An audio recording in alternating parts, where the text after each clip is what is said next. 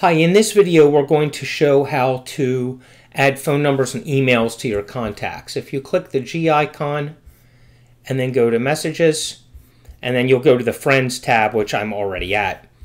What you'll see now is there's a blue circle on the upper right hand corner of everyone's profile picture. If you click that, you can add their email.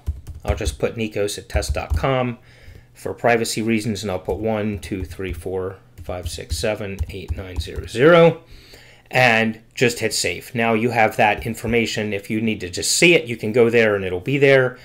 And if you need to export it, you can now just click Export CSV, and that information will be in that. It's compiling the CSV, it's downloading it.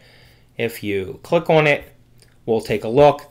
The CSV has their ID, their link, their name, their label, and now, of course, their email and their phone number.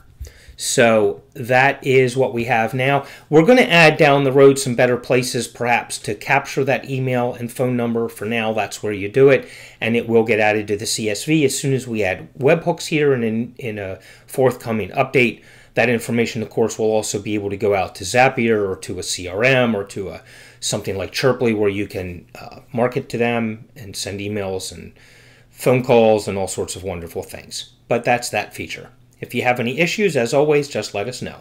Thank you.